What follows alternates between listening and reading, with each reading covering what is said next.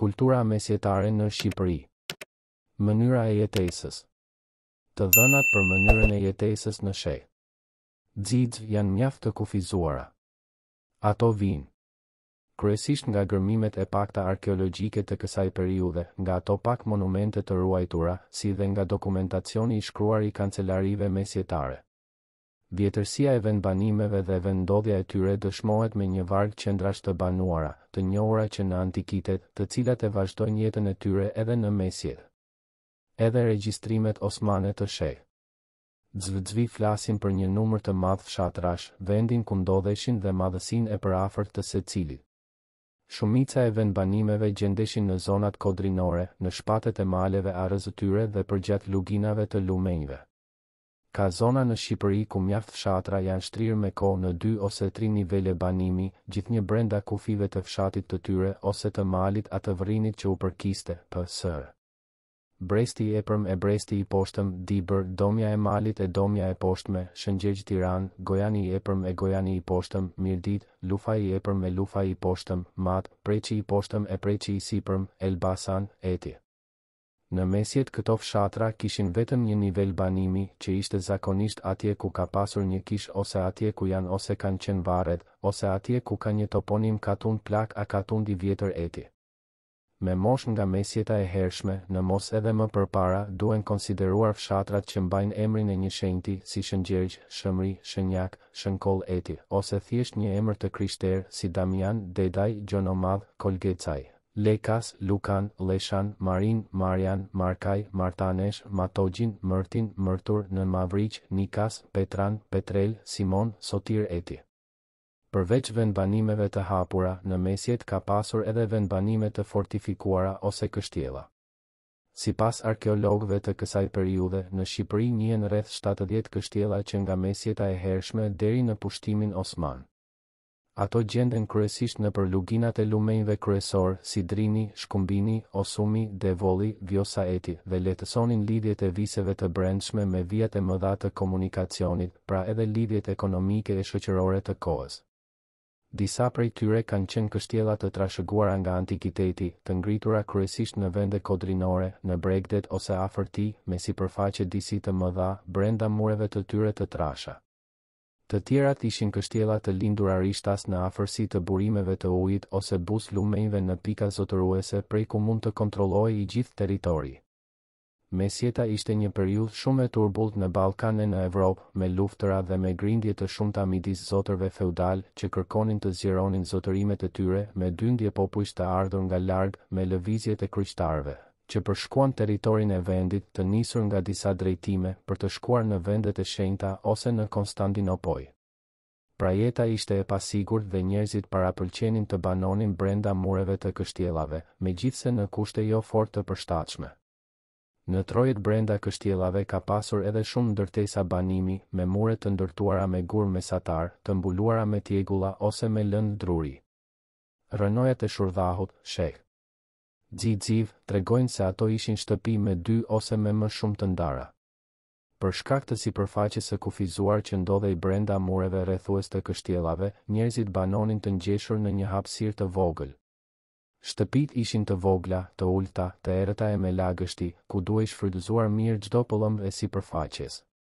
Rrugët ishin të ngushta e dredhuese, që dukeshin edhe më të ngushta, kur katet e sipërme dilnin mbi rrugë pak përtej mureve, për të shtuar sipërfaqen e banimit, duke penguar ajrosjen e mirë të rrugëve. E kështu jeta arrinte brenda një horizonti të ngushtë për sa kohë banorët detyroheshin të qëndronin në kështjell, nga që nuk ishin të sigurt jashtë saj. Dendësia e popullsisë, lagështia por edhe vështirësia për të mbajtur pastërti, krijonin kushte të dëmshme për shëndetin. Epidemitë e shpeshta e rëndonin edhe më tej gjendjen. Përmirësimi erdhi me ndërtimin e lagjeve të banuara jashtë mureve të kështjellave. Shtëpitë e fisnikëve dalloheshin nga përmasat e mëdha, nga cilësia e materialit të përdorur e nga mjeshtëria e ndërtimit, si dhe nga pajisjet luksoze të tyre. Kështjellat monumentale dhe kishat e hijshme që u ngritën me shpenzimet e fisnikëve shqiptar dhe që kanë arritur deri në ditët tona, dëshmojnë për mundësitë materiale të fisnikëve shqiptar gjatë shekujve të mesjetës për të pasur kushte jetese sa më optimale. Guri i latuar dhe druri i gdhendur kanë qenë materialet kryesore që hieshonin pamjen e jashtme e të brendshme të banesave të familjeve fisnike, krahas përdorimit të tullës së pjekur si dhe të tjegullës si mbuloj për çatil. Banesa, obori, magazinat dhe stallat e kafshëve që ngriheshin larg banesës, madje edhe kopshti bashkë me gropën e gëlqeres, zakonisht ishin të qarkuara me një mur të përbashkët e të lartë guri. Kur burimet e ujit të pishëm ishin larg vendbanimeve, në oborin e banesës hapej një pus. Paretet e tij visheshin me gur cilësor dhe puset lartësoheshin nga niveli i tokës me një gryk guri që mbulohej me kapak druri. Në mjediset e banesës ose në oborin e saj ishte edhe fura familjare për pjekjen e bukës, të mishrave eti. Në oborin e banesës kultivoheshin trandafila dhe lule të tjera. Muret e brendshme të banesës ishin të suvatuara.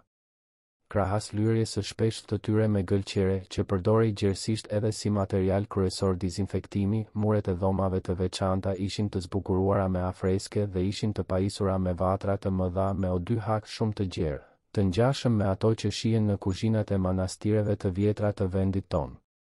Natën ato ndriçoheshin me qirin dylli, të vendosur në shandan argjendi, me 2, 3 ose me më shumë llambadha. Shandanët ishin të zbukuruar me gdhendje artistike. Banesat fshatare ndërtoheshin me gur të lidhur ose jo me llaç dhe nuk kishin dritare por vetëm frëngji. Në shtëpit përvese dyshemeja përbëhej nga trualli i ngjeshur mirë, ato nuk kishin ende tavan dhe mbuloheshin ose me tjegulla, ose me rasa guri ose me fluga pishe, atje ku kishte lëndë të mjaftueshme drusore.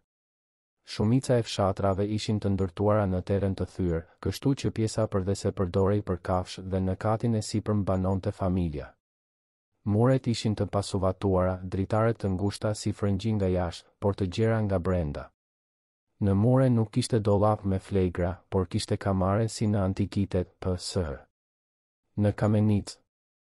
Vatra e zjarit nuk ishte krejt në mes, por disi më pranë njërit mur banesa e vjetër e Tiranës, në format e saj më fshatarake, duket se ruante mjaft tipare nga banesa mesjetare.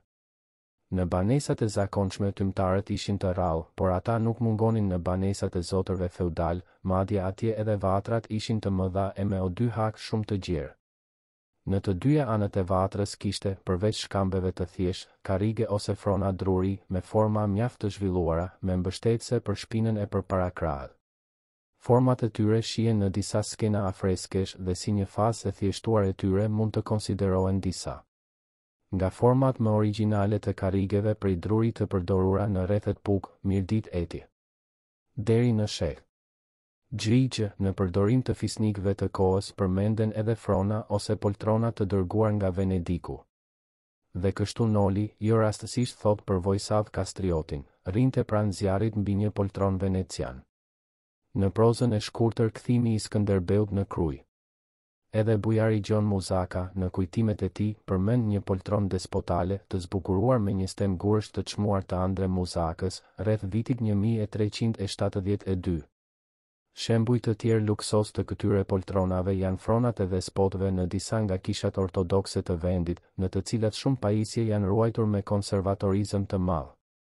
Orendi të përhershme ishin arkat ose sëndyqet e vogla prej druri për sendet e imta e të mëdha dhe për rrobat e trupit. Ato punoheshin prej zdruktarve dhe marangozve vendës, por për bujarinë e lartë silleshin edhe nga jashtë, sidomos nga Venediku. Arkat e punuara më mirë ishin arkat e pajës. Në zonat me pyje shumë, kishte fshatar vendës që i punonin vetë orendit shtëpiake prej druri, duke përdorur teknika tradicionale, pa përdorur goshta metalike. Ndër këto orendi mund të përmenden fronat e gjatë dhe të thjesht pa mbështetëse, tryezat masive me dhoga të trasha, govata e magje, shtretër eti. Për të çlodhur, malsori mund të ulej thjesht mbi një postiqe pranë zjarit, kurse banori i fushës, për një pushim të shkurtër ulej gjysmë i shtrirë mbi një rrogoz, shtruar në një qoshe të freskët brenda shtëpisë ose në hije në obor.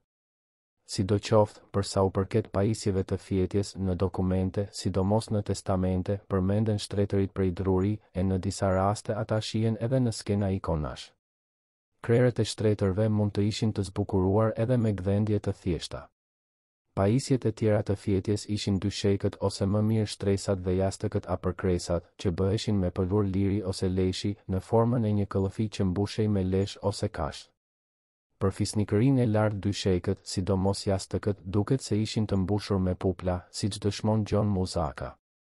Ushqimi e rregullat e të ngrënit njihen më mirë, sepse shumë artikuj ushqimor shfaqen në mallat tregtare të kohës. Për pjesën më të madhe të vendit, artikulli kryesor ishte buka prej gruri, sidomos në zonat ku toka punohej mirë, siç ishte rrethi i Tiranës, por edhe pllajat e kultivuara me grur, thekër, mel eti. Drithi, si artikull i rëndësishëm eksporti, duket se i plotësonte mirë kërkesat e kultivuesve, por padyshim, kishte edhe zona në luginat e thella ku nuk mjaftonte gruri dhe kështu hahej edhe meli, megjithse prej tij dilte një bukë shumë e qullët. Në disa dokumente, krahas artikujve të tjerë për eksport, përmendet edhe buka. Këtu është fjala për bukë të thekur, peksimadhe, artikull shumë i nevojshëm për detarët sa kohë ishin në lundrim, sepse i qëndronte më mirë lagështirës dhe ky ishte një zakon i përhapur gjithandej në brigjet e mesdheu. Drithi bluej në mullin që punonin tashmë me forcën e ujit, megjithatë mokrat prej guri vazhduan të bëjnë pjesë në orendit shtëpiake, duke bluar në to edhe grurin për trahan eti. Të tjera orendi për të grimcuar ose shtypur sende ushqimore ishin shtypsat e ndryshëm prej druri ose prej guri. Gruri i bluar trash e i zier është padyshim një nga gatimet e hershme që i paraprin bukës. Me kohë ai mbeti në përdorim jo si ushqim i përditshëm, por si ushqim ritual për të kremtet e motmotit e sidomos për rastet e përkujtimit të vdekurve. Krahas bukës e gatimeve të tjera me bazë mielli, si qulli, mëmëliga, përsheshi, pitet, petullat eti, në shekujt e mesjetës vinte përdorimi i bulmetit dhe i yndyrnave. Në dokumentacionin e kohës, krahas djathit përmendet në eksportet edhe qumështi. Në gjelltarinë e kohës është i pranishëm shpesh vaji i ullirit e kokrat e tij, artikuj ushqimor tipik mesjetar, por që njihen që në antikitet. Mullin vaji kishte tashmë jo vetëm pranë banesave të zotërve feudal, por edhe pranë manastireve që kishin ullishte. Mishi konsumohej më shumë në dimër se në verë. Në qytet ai konsumohej veçanërisht në tryezat e fisnikëve e të kështjellarëve të kohës. Baza ishte mishi i pjekur, për të ftuarit më të nderuar edhe mish shpendësh e zogjsh gjahu. Përdorej shumë edhe vera. Në kushtet e kohës mishi ose konsumohej pas therjes ose ruhej i kripur shumë, prandaj para gatimit duhej lënë në ujë që t'i dilte kripa. Edhe peshku konsumohej mjaft sidomos në qytetet e Bregdetit, i freskët ose i tharë. Në dokumentet të kohës përmenden ngjalat, krapi e putargat e Shkodrës, por dëshmon edhe ekzistenca e dajlaneve, përveç mënyrave të tjera të peshkimit. Pak a shumë këto ishin ushqimet që konsumoheshin edhe në tavernat e qyteteve kryesore, si Durrësi, Vlora, Shkodra. Llojet më të përdorura të perimeve ishin qepët, preshët, hudhrat, specat djegës, të freskëta dhe të regjura, turshi. Gjithashtu gjerësisht përdoreshin fruta të freskëta, të thata dhe shurupe, si kumbullat, mollët, dardhat, qershit, fiqt eti. Në gjellët e ndryshme të kësaj kohe përdorej shumë edhe uthulla, për të shtuar shijen, gjë që vazhdon edhe në shekujt e mëvonshëm. Mjalti ishte gjithashtu një artikull i përdorur gjerësisht. Nëse në tryezat e fisnikëve të kohës mbizotëronin enët prej argjendi masiv në forma disqesh e pjatancash të mëdha, si edhe potiret me fron dhe kupat po ashtu prej argjendi, në tryezat e shtresave të mesme qytetare përdoreshin gjerësisht tasat, pjatat dhe pjatancat prej qeramike, të glazuruara me kujdes e hiheshi si brenda, ashtu edhe jashtë, format e të cilave shihen në gjetjet arkeologjike të mesjetës së hershme. Në mënyrën e jetesës zinin vend edhe ngroja e ndriçimi. Lënda djegëse në këta shekuj duket se ishin shkarpat e drull. Është përdorur edhe qymyri i drurit, i cili njihej që në lashtësi, por në një mas shumë më të kufizuar. Lënda djegëse sigurohej që gjatë verës dhe vendosej në stiva pranë banesës. Drut digjeshin në vatër dhe për të lehtësuar djegjen mbështeteshin të një almise e thjesht prej hekuri, që quhej kali i druve. Rreth këtij zjarri i kalonte familja fshatare orët e gjata të mbrëmjeve gjatë dimrit. Në banesat qytetare, sidomos në kështjellat e zotërve feudal, kishte vatra e o dy hak të mëdhenj, ndoshta të ngjashëm me ato që shihen në kuzhinat e manastireve më të vjetra të vendit. Në banesat e vogla fshatare mjetet e ndriçimit ishin copat e pishës të vendosura mbi një pishtar të thjesht hekuri pranë vatrës. Sipas një tradite që vjen nga antikiteti, zonat ku rritej ulliri përdornin për ndriçim kandilat me vaj. Ndriçimi me këto kandila me vaj është ruajtur deri në sheh. Gjë në kishat ortodokse të vendit.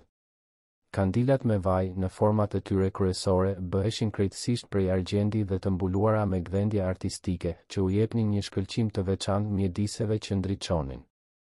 Këta kandil të kushtueshëm janë pjesë e artit dhe e kulturës bizantine të këtyre shekujve dhe janë përdorur gjithandej në viset e Bizantit. Përdorim të gjerë kishin edhe qirinjt prej dylli me trashësi të ndryshme që vendoseshin në shandan argjendi me 2, 3 ose me më shumë lambada që vendoseshin mbi tryezat a në vende të tjera të ngritura për të ndriçuar më mirë. Të dhënat për veshjet në sheh. Xixh janë të pakta e mjaft fragmentare. Për shkak të ngjarjeve historike të njohura, vendin e përshkuan turma të mëdha njerëzish nga dyndjet e barbarëve, nga kryqtarët, nga ushtrit të vendeve fqinje eti. Në anën tjetër, këta janë shekujt e një zhvillimi mjaft të shpejtë të zejtarive. Veshjet nuk i prodhonte vetëm zejtaria shtëpiake, por edhe zejtarët e vendosur në qytetet e kohës. Ndikojnë në prodhimin e veshjeve me cilësi të lartë edhe importimi i vazhdueshëm i kohërave të ndryshme. Përmirësimi i disa proceseve teknike, siç ishin avlemendi horizontal që dha mundësinë e punimit të pëllurave me 4 lisa, ose përhapja e dërstilave që punonin me forcën e ujit ishin arritje që solli përmirësime të dukshme. Pjesë të veçanta të veshjeve popullore të mëparshme, si linjat e gjata e me mëngë të gjera, tirqit, hlamidat ose strukat e leshta, por edhe 2 hupet e opingat, vazhdojnë të mbahen rregullisht.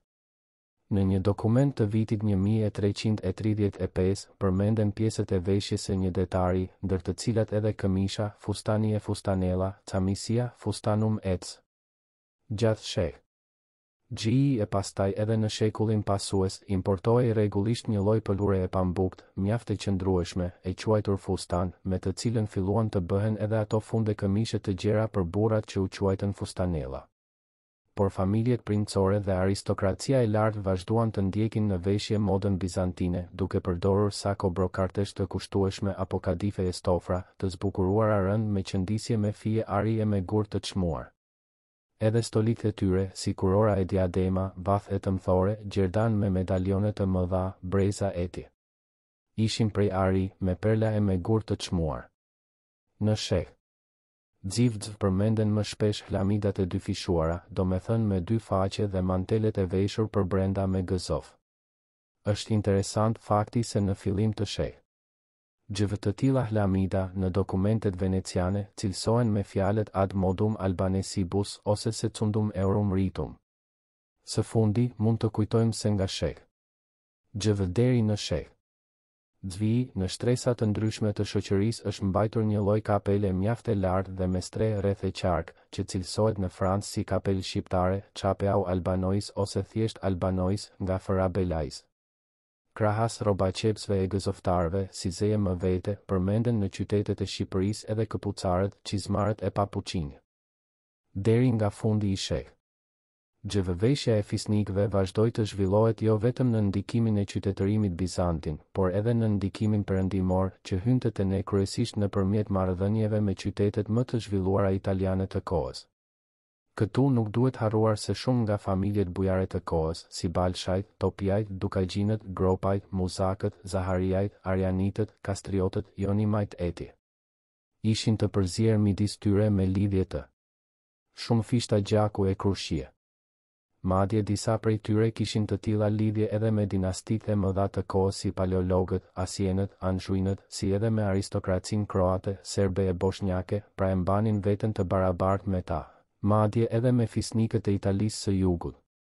Këto familje fisnikësh kishin secila oborrin e vet, ku vinin rrotull një varg zotërinjsh e fisnikësh, kancelarësh, qefalinjsh e vojvodësh të rangjeve të ndryshme, si edhe një mori kalorësish, kasnecësh e shërbëtorësh, si edhe të ftuar të shumë.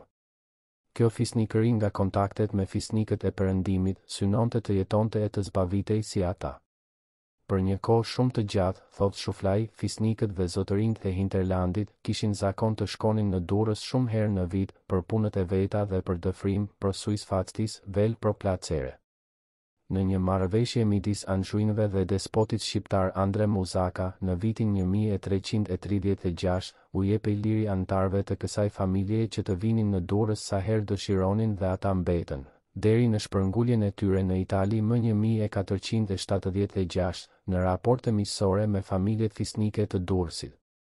Këto lidhje miqësie që favorizonin shtrirjen e modës veneciane në gjithë mënyrën e jetesës, duket se vazhduan edhe në sheh. Gjvi. Në ndikimin perëndimor, sidomos të anxhuinëve, fisnikët e vendit ton fillojnë të përdorin edhe stemat e vullat, duke zgjedhur secili shenja e simbole të veçanta. Stema e gdhendur në gur vendosej, zakonisht, në hyrjen kryesore të kështjellës. U bë zakon gjithashtu që familjet fisnike të hartonin edhe gjenealogjitë e tyre, më fort për të konsakruar përjardhjen e tyre, por edhe për t'u treguar pinjollëve e pasardhës ku shtrieshin pronat e zotërimet e tyre. Një shembull i mirë për këtë është John Muzaka, i cili në vitin 1510 hartoi gjenealogjinë e familjes së vet, duke na dhënë kështu një dokument shumë të vlefshëm për kohën. Koha e kalimit nga ilirishtja në Shqipen e lashtë, arbërishten. Përfshirja e trevave të banuara nga stërgjyshërit e shqiptarëve në perandorinë bizantine më 395 solli si pasojë, ndër të tjera, edhe dobësimin e shkallëshkallshëm të ndikimit perëndimor roman. Për më tepër, duke qenë në periferi të perandorisë bizantine, edhe pushteti qendror i Bizantit mbi këto treva erdhi duke u dobësuar dalë nga dalë. Këto rrethana bën të mundur që popullsitë vendse të këtyre trevave t'i shtonin e t'i forconin kontaktet dhe marrëdhëniet e drejtpërdrejta midis tyre. Si rrjedhim, jo vetëm që u ndërpre procesi i romanizimit të mëtejshëm të atyre popullsive, por u zhvillua edhe një rrymë konvergjencë, e cila çoi në riafrimin dhe konsolidimin e të folmeve të tyre. Kështu, u zhvillua mëtej, ndër të tjera, edhe prirja për ndryshime me karakter të përgjithshëm dhe dialektor, që kishte nisur të shfaqej qysh në periudhën e fundit të lashtësisë në të folmet e stërgjyshërve të shqiptarëve. Është fjala për ndryshime të tilla që hapën rrugën për kalimin e shkallëshkallshëm nga parashqipja a ilirishtja jugore në një gjuhë cilësisht të re, që po e quajmë shqipja e lashtë a arbërishtja. Ky kalim, pas gjithë gjasash, është kryer gjatë sheh. I vite e son, kur ishin përfunduar disa dukuri me karakter të përgjithshëm apo dialektor, që janë karakteristike për gjuhën shqipe dhe dialektet e saj.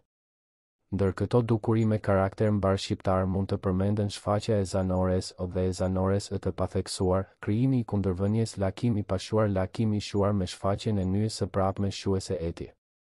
Po gjatë asaj periudhe në dialektin jugor është shfaqur zanoria e theksuar para një bashkëtingëlloreje hundore, khërse. Nën bajnë bënj eti, si edhe rotacizmi, dëmt. Ndërrimi në r në pozicion dërzanor khërse. Venver dandar eti. Që të dyja këto dukuri janë shfaqur qysh para dyndjeve slave, dëmt. Para sheh. Vi e kjo dëshmon se në kohën e ardhjes së slavëve në këto anë ata gjetën aty një popullsi që fliste një gjuhë të ndarë në dy dialekte kryesore. Por pyetjes se që kur flitej kjo gjuhë në këto treva, janë dhënë përgjigje të ndryshme. Disa dietarë kanë shprehur mendimin se stërgjyshërit e shqiptarëve janë vendosur në brigjet lindore të Adriatikut dhe të Jonit, duke u shpërngulur, pa u vënë re, nga vise më lindore të Ballkanit pak para apo pas ardhjes së slavëve në Ballkan. Por shumica e studiuesve nuk janë pajtuar me këtë mendim dhe kanë parashtruar një varg argumentesh që në vija të përgjithshme u vunë në dukjet e gjuha e ilirëve.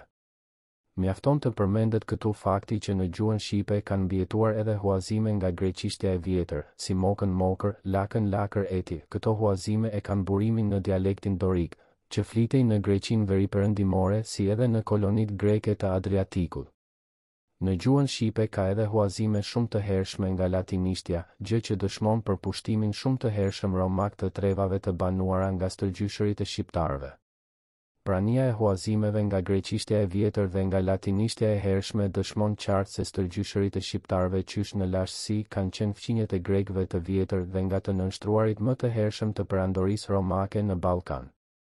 Rrethanat e reja që u krijuan pas ndarjes së perandorisë romake në dy pjesë, sollën si pasojë edhe ndryshime të rëndësishme në emërtimin e popullsive të Ilirisë Jugore si midis tyre, ashtu edhe nga të huaj. Kështu, nisi të përgjithsoj dalëngadalë midis popullsive autoktone emri arbën arbër dhe fjalët e përjardhura, arbënesh arbëresh dhe arbën isht arbërisht për të emërtuar përkatësisht vendbanimin, banorin dhe gjuhën e tyre të përbashkët.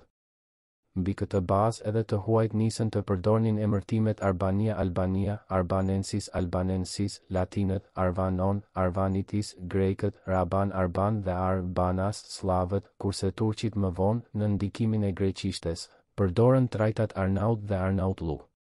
Të gjitha këto emërtime e kanë burimin tek emri i popullsisë ilire të albanëve, a më saktë të arbanëve, që në dokumentet e shkruara dëshmohet për herë të parë në sheh.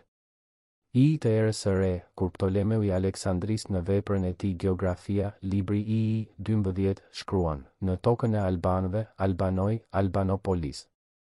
Popullsia ilire e albanëve a arbanëve banonte në një trev në lindje të Durrësit. Por pas Ptolemeut emri Arban a Alban në burime të shkruara del vetëm në sheh. Kur përmendet nga Mihal Ataliati 1020 dhe Ana Komnena 1081 për të emërtuar trevat të Shqipërisë së Mesme, shi aksta e diplomata res Albania e media aetatis illustrantia Madje në këtë vepër faqe pohohet në burimet bizantine të sheh. Alvanon Arvanon shenjon krahinat malore që gjenden ndërmjet Shkodrës, Durrësit, Ohrit dhe Prizrenit. Kuptohet vetiu që një shtrirje e tillë e këtij emri gjeografik duhet të jetë më e hershme se sheh.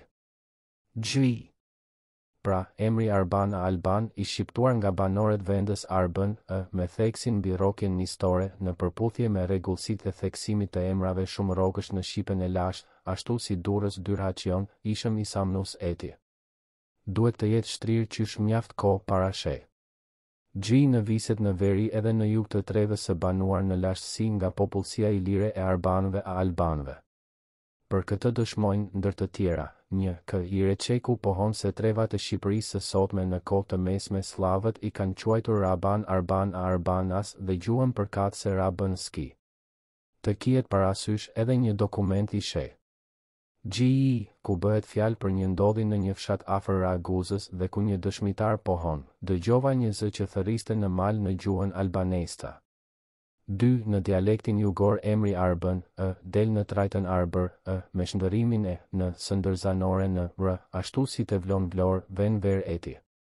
Dhe në përgjithësi është pranuar që ky ndërim fonetik, rotacizmi, nuk I ka prekur huazimet slave të Shqipes, pra është vërtetuar para depërtimit të slavizmave në Shqipe. 3. Në dokumentet e gjuhëve fqinje të shekujve të parë të mijëvjeçarit të dytë të erës son shqiptarët, pa dallim krahine, përmenden me trajta fjalësh që lidhen me emrin e lashtë Arban a Alban, shih këtu më sipër.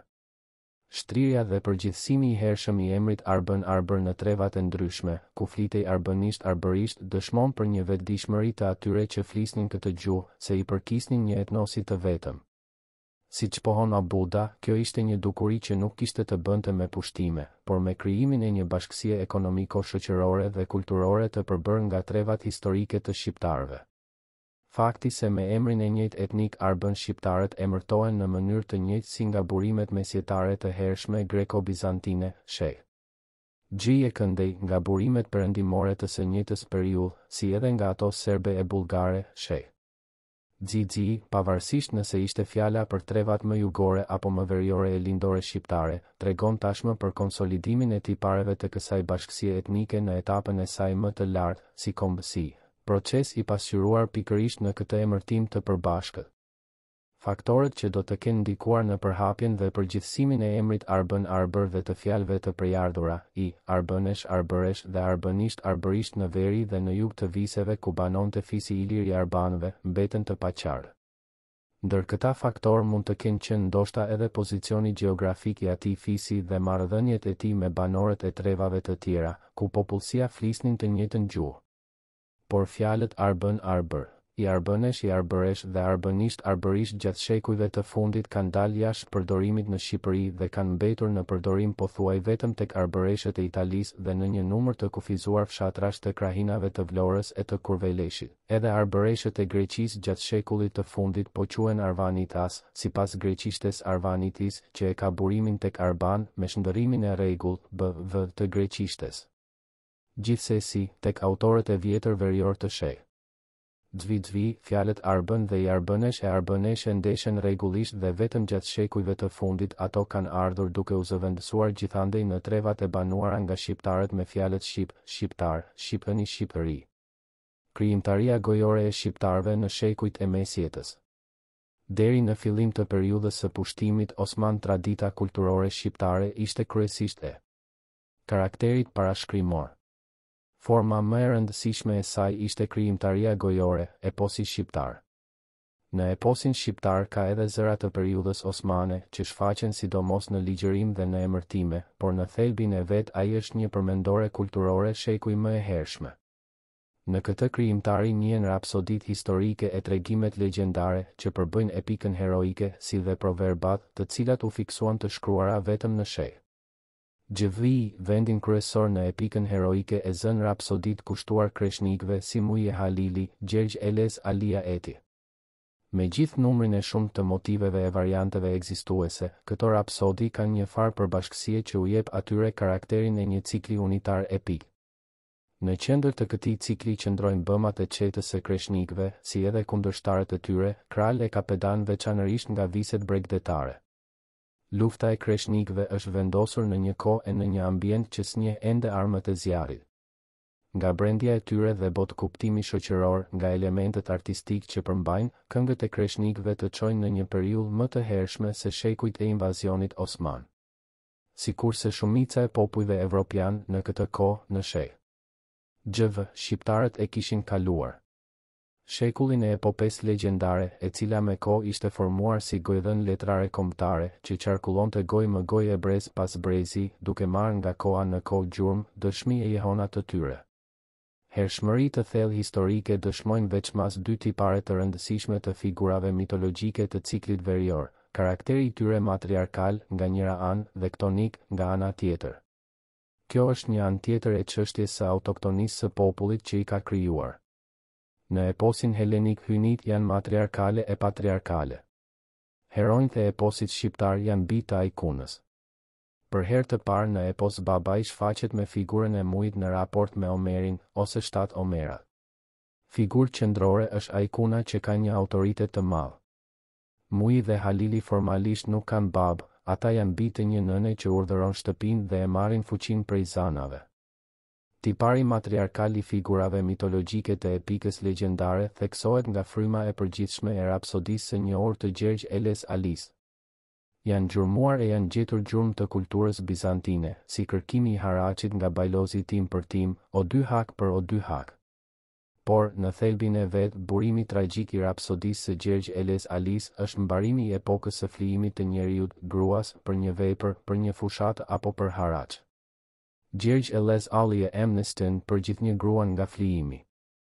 Karakteri ktonik, toksor, i hyjnive të eposit shqiptar thekson karakterin autoktonik të popullit. Ndryshe prej poemave homerike, ku hyjnit kanë një hierarki shumë shkallëshe, nën toksore, në eposin shqiptar figurat mitologjike të botës shqiptare janë toksore. Në folklorin rrëfimtar, duke përfshirë eposin dhe përrallat, nuk ekziston e bukura e qiellit. Krahas me të bukurën e dheut të kësaj toke, në traditën etnofolklorike të vendit dalin e bëhen bashkë figura të tilla si shtojzo vallet, aglutinim i shtojua zot vallet, shtojzo reshtat.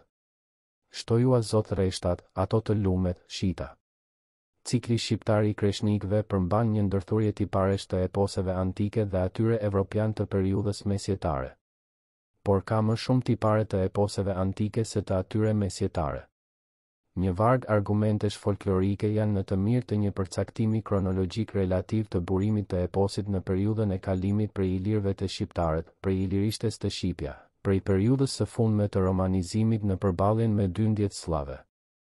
Eposi shqiptar sundohet fund e krye nga konflikti i bartësve të tij me popullsinë e ardhur në Ballkan, ai mban vulën e dyndjeve slave. Eposi shqiptar nuk u krijua qysh në kontaktet e para me popullsinë e ardhur. Vetë rapsoditë e këtij cikli bëjnë të njohur se të tjera gjëra ndodhnin kur kem pas bes me krajli. Këto fakte e arsyetime lejojnë të mbrohet mendimi se në epos, pavarësisht nga karakteri i tij shumë shtresor, megjithatë ekziston një kohë e parë. Ajo përkon me sheh. Vivi, kur ndodhin proceset më të rëndësishme divergjente të brendshme në kulturën etnike, kur vërtetohen shndërrimet cilësore kulturore, si kalimi nga ilirishtja të shqipja. Pikërisht në këtë periudhë vendësit përballen me dyndjet slave në Ballkan dhe njohin pak nga pak karakterin ekspansiv të tyre. Faktet folklorike të eposit çojnë në kultin e dheut të parëve, në mitin e vendlindjes, në shenjtërimin e bjeshkës, në hyjnizimin e dheut, në atë kuptim që gjermanët e përdorin këtë fjalë kur thon lan. Ndonse të kufizuara, në epos ka të dhëna me karakter etnoveçues që gjenden të trashëguara në botën shpirtërore shqiptare. Këto fillojnë me dallimin të vetët. Të tjerët që është nga shenjat më të hershme të ndërgjegjes së bashkësisë. Ndonse më shumë mund të flitet për një nocion landi, vendlindjeje, se sa për një hapësirë të përcaktuar qartë, prapë vetëdia e një adheu që i bën bartësit e eposit të ndihen mes tyre të vetët del aty këtu. Eposi shqiptar në mesjet kishte formën e vet artistike të kryer. Prej shekujve të sundimit Osman ai mori me vete një shtresë të rendikimi, që preku pjesën më të dukshme të tij, emrat e heronive dhe, deri diku, dekorin e ngjarjeve. Kjo shtresë, më në sipërfaqe të eposit, ngjan më e pranishme sa është në të vërtetë. Pjesa më e madhe e emrave të heronive mendohet të mos jenë huazime të drejtpërdrejta prej osmanishtes, por kalime kuptimore të emrave të mëhershëm, përkthime strukturore të tyre. Emri i Halilit, që i kthyer në shqip do të thotë i bukur, i përgjigjet thelbit të personazhit që trashëgohet prej kohësh shumë më të hershme. Në emrin e Gjergj Eles Alis gjymtyra e tij e tretë do të thotë i lartë, fisnik, që gjithashtu vlen për të theksuar një tipar që personazhi e kishte para kontakteve me botën e perandorisë osmane. Me frymëzimin e tyre poetik, me mjetet e trajtimit artistik, me vargun e tyre të rrjedhshëm e me gjuhën e pastër, rapsoditë e kreshnikëve përbëjnë një thesar të poezisë son popullore. Bashkë me eposin, deri në kohën e kontakteve të para me rrezikun e ri që po shfaqej nga Orienti, me invazionin osman, shqiptarët kishin krijuar gjithashtu fondin e baladave, të cilat vinin si kujtime tronditëse të epokave të shkuara. Njëra prej tyre është ajo që njihet në jug, me emrin e Konstantinit dhe Doruntinës, kurse në veri me emrin Kënga e Halil Garis. Koha e lindjes së baladës së ringjalljes përkon me ata shekuj, kur dia biblike e quante të papranueshëm rikthimin nga bota tjetër, qysh prej ringjalljes së Krishtit. Balada e Konstantinit dhe Doruntinës shpesh është trajtuar si kryevepër që ngre lart kultin e besës, shenjtërinë e fjalës së dhënë, për hir të së cilës mallkimi mund të ndjek në këtë jetë dhe në tjetrën. Mesazhi i besës është i pranishëm në frymën e baladës, por para këtij mesazhi është fryma e fuqisë së njeriut për të riardhur në këtë jetë. Në mesjet e para saj funksiononin edhe gjini e zhanre të tjera të folklorit, duke filluar prej atyre më të shkurtrave, si proverbat, deri te rrëfimi popullor. Me pushtimin e Shqipërisë nga dyndjet osmane, u krijua mjedisi kulturor për shfaqjen e epikës historike. Kësaj periudhe i përket cikli i Skënderbeut, i cili përmban 10-15 këngë, të ruajtura kryesisht tek arbëreshët e Italisë. Këngë historike të periudhës së qëndresës së arbërve madje para Skënderbeut janë ruajtur edhe në Shqipëri. Në një prej këtyre këngëve i këndohet trimërisë së Milosh Popullitit, i cili vrau sultanin në betejën e Ballkanasve të Fush Dardanis. Ai paraqitet duke udhëtuar me kokën e vet të prerë nën sqetull dhe motivi i kokës së prerë që merr e jep mesazhe nga bota tjetër është ballkanizuar në një shkallë relativisht të gjerë. Cikli i Skënderbeut në poezinë popullore të arbëreshëve bashkon historicitetin e figurave dhe ngjarjeve reale me legjendarizimin e trashëguar prej epikës heroike. Skënderbeu në këto këngë bën të njëjtat mrekulli si Shën Gjergji në letërsinë biblike dhe vdekja e tij përshkruhet me të njëjtin vajtim të botës, natyrës, qiellit, tokës dhe njerëzve si kryqëzimi i Krishtit. Me këtë cikël ka studiues që bashkojnë edhe këngën e Gjorg Golemit, Gjergj Arjanitit, bashkëkohës i Skënderbeut, mbledhur e botuar për herë të parë në vitet 30 të sheh. GG. Këngët epike dhe legjendat që i ruajnë arbëreshët e Italisë, të larguar nga Shqipëria qysh në sheh. gjëve, të cilat me pak ndryshime i gjejmë edhe te fshatarët e malësorët e vendit ton, dëshmojnë se ato kanë qenë thurur nga rapsodët shqiptar para shej. Gjëve. Tradita e arbëreshëve të Greqisë dhe të Italisë, e cila përputhet me atë të mëmëdheut, tregon se poezitë epike dhe lirike rituale këndoheshin, përcilleshin me muzikë dhe shoqëroheshin me lëvizje ritmike. Këto valle bashkë me kostumet e mrekullueshme të valltarëve, përbënin së bashku një shprehje të lartë artistike që mishëronte gëzimin e jetës dhe shijen estetike të shqiptarëve. Kultura popullore shqiptare e mesjetës nuk u zhvillua e shkëputur nga kontaktet me popujt fqinje ballkanas. Ajo ndikoi me një varg elementesh të saj, veçanërisht në veshje, me muzikën, vallet dhe me tiparet e saj shpirtërore, në kulturën e popujve fqinje në Maqedoni, në Mal të Zi, në Serbinë Jugore dhe në Greqi. Nga ana e tyre, shqiptarët e pasuruan gjithashtu kulturën e vet me ndikime të marra prej fqinjeve të tyre që i shkrinë në tërsinë e trashëgimit të vet kulturor. Kultura, letërsia e shkruar dhe arsimi në tokat shqiptare. Rol të rëndësishëm në veprimtarinë kulturore dhe arsimore në mesjet luajti kisha e Krishterë. Roli i saj si udhëheqëse shpirtërore shpjegohet nga fakti se krahas burimeve ekonomike, kisha pati në dorë monopolin e kulturës dhe përgatitjen e inteligjenciës së kohës. Shumica e njerëzve të kulturës, veçanërisht në shekujt e mesjetës së herët, ishin thuajse pa përjashtim klerik, qoftë si prodhues, qoftë edhe si porositës të prodhimit artistik e kulturor.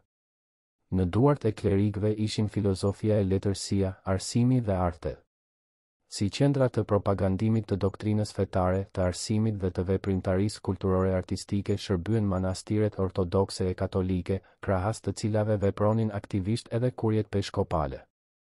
Me ashpërsimin e marrëdhënieve shoqërore e politike në mesjet, kur u forcua më tepër lufta e kishës për të ruajtur ndikimin e vet, krahas urdhrave murgtar të benediktinëve e dominikanëve që kishin pasur në dorë arsimin, qysh nga shej.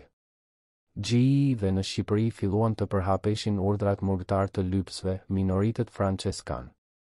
Me predikimet e tyre për nevojën e reformave të kishës në frymën e varfërisë, këta mundën të ndikonin më lehtë mbi shtresat popullore. Duke filluar nga sheh. Gjii pran klerikëve në veprimtarinë kulturore të zhvilluar në tokat shqiptare shfaqen edhe përfaqësues të aristokracisë vendase, më shpesh si ktitor, themelues, ndërtimesh monumentale kishtare. Fuqizimi ekonomik e politik i jepte asaj mundësinë të pajtonte artistë e mjeshtër dhe të ndërmerrte ndërtime të kushtueshme.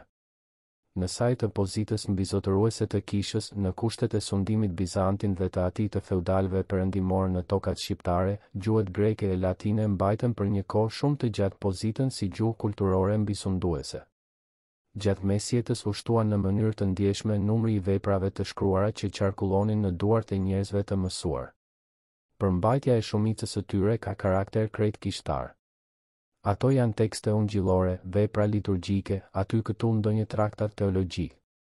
Një pjesë e tyre ka mundur të ruhet në bera. Nga shekujt e mesjetës vjen koleksioni i kodikëve që përbën një prej pasurive më të rëndësishme kulturore të popullit shqiptar.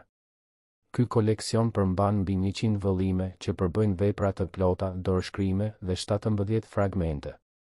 Jashtë këtij fondi numërohen edhe disa dhjetëra kodik të tjerë, që i takojnë manastirit të Shën Gjon Vladimirit, mitropolisë së Drinopolit e arkipeshkvisë së Shkodrës.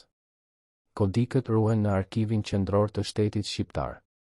Kodikët e Shqipërisë, nga të cilët më i vjetri është kodiku i purpurt i Beratit, janë një fond me rëndësi për historinë e zhvillimit të letërsisë së vjetër biblike, liturgjike. Këta kronologjikisht ndjekin njëri tjetrin gjatë 13 shekujve me radhë, prej sheh. V deri në sheh. Zvi, pjesa më e madhe e teksteve të tyre janë greqisht, por duke ardhur më pranë kohërave të reja, shtohet prania e shqipes. Kodiku i purpurt i Beratit është një dorëshkrim me rëndësi historike për fillimet e letërsisë biblike dhe renditet në themelet e letërsisë kishtare të ritit lindor. Sipas teknikës së shkrimit, është një dorëshkrim jo më i vonshëm se sheh. Vi pas erës son. Ka 190 fletë dhe përmban 2 ungji, sipas Mateut dhe sipas Markut. Është shkruar me shkronja të derdhura prej argjendi. Lënda e dorëshkrimit është pergamen. Sfondi mbi të cilin janë derdhur këto shkronja është e kuqe e thellë, e purpurt, prej nga ka marrë edhe emrin.